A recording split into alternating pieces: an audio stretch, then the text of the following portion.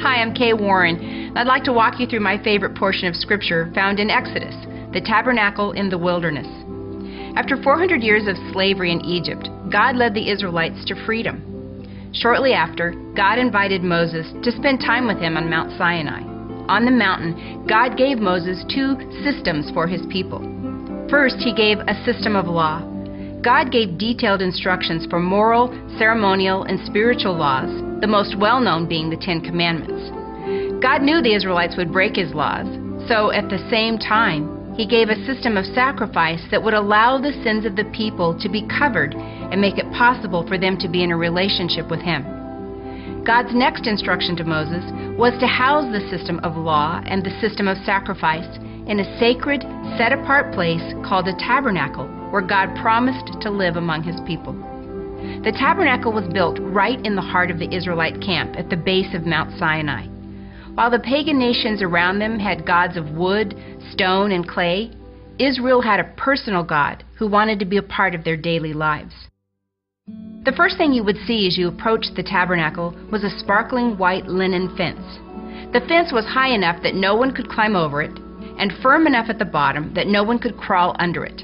The only way into the tabernacle was through a brightly embroidered gate. The white fence said, "Stay away," but the gate said, "Come in, but come in this way."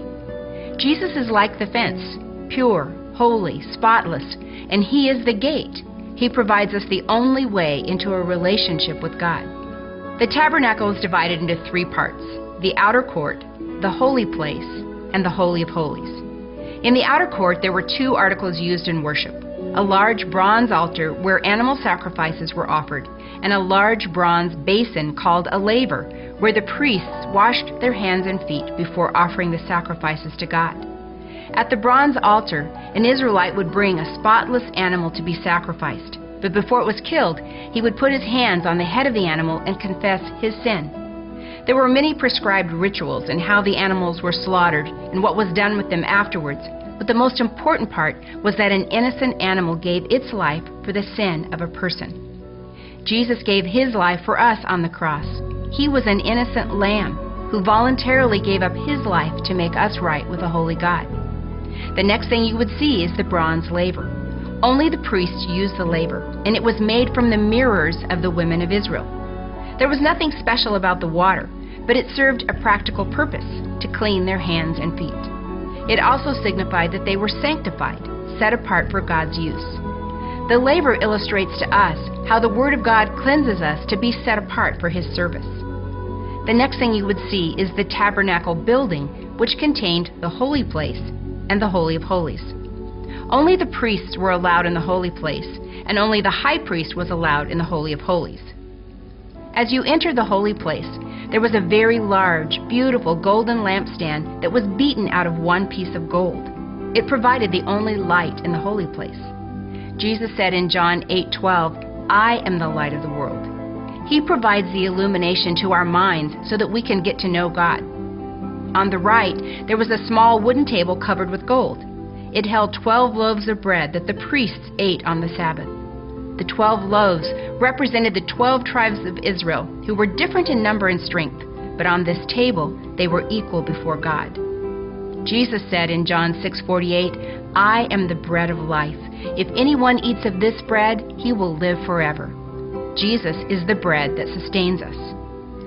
The golden altar of incense was a small altar that was used just for burning incense.